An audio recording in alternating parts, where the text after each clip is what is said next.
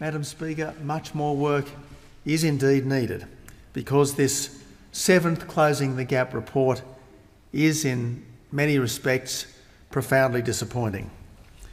Despite the concerted efforts of successive governments since the first report, we are not on track to achieve most of the targets. There are some improvements in education and health outcomes.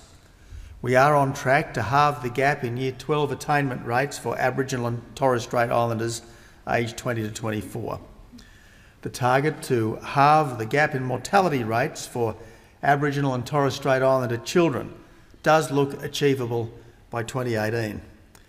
The new target of closing the school attendance gap within 5 years should be achievable, and I do look forward to reporting good results on this in the years to come.